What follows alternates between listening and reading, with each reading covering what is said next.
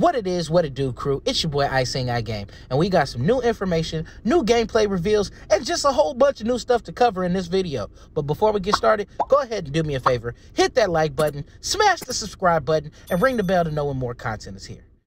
All right, y'all, let's jump into the video. Call me Harry Potter, now you know your daughter. Put her in a spell. We are just 4 days away from early access for Hogwarts Legacy.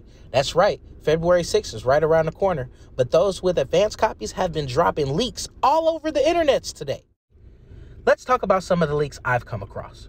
Leakers have been showing the wand customization screen, the sorting hat ceremony, your first night at Hogwarts and getting into your common room, the full map, and the full breadth of the character customization from when we first start the game. First up, let's talk about the wands. Now, we had a question of whether or not we were going to have many customization options, and guess what, people? Just like Hogwarts Insider told us, there are going to be a ton of options, from the types of wood, the core, all the way down to the wand length and flexibility. Yes, you can have this ported in from your Harry Potter fan club profile, or you can get those creative juices flowing and make your own wand. The sorting hat ceremony is something that can also be done in the Harry Potter Fan Club app. This can also be ported over, or you'll be able to select from the screen in the game. Your first night at Hogwarts is you getting into your common room with the help of Matilda Weasley, but may also be given a different character depending on your house choice.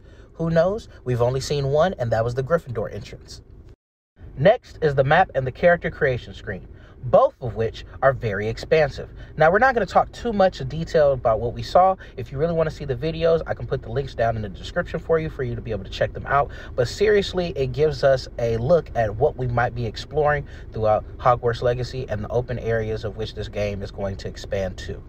The character creation screen, which we've seen in multiple gameplays, went into further depth of what options you will have at the beginning of the game. That video will also be linked in the description below.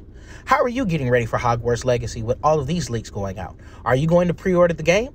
Speaking of pre-ordering the game, don't forget you can get the Dark Arts pack, which includes the Thestral mount, the Onyx Hippogriff mount, the Dark Arts cosmetic set, and also 72 hours of early access. Even though this game is available on all platforms, PlayStation was gifted with an exclusive quest, so if you have a PlayStation, check that out.